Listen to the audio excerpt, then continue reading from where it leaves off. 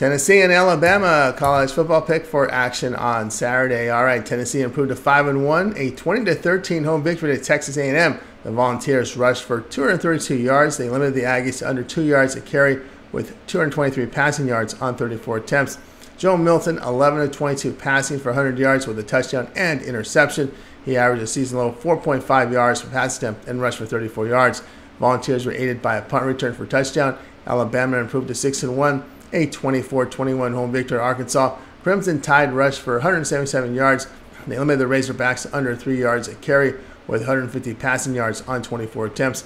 Jalen Moreau hit on 10 of 21 passing for 238 yards with 2 touchdowns. He averaged 11.3 yards per pass attempt and rushed for a touchdown.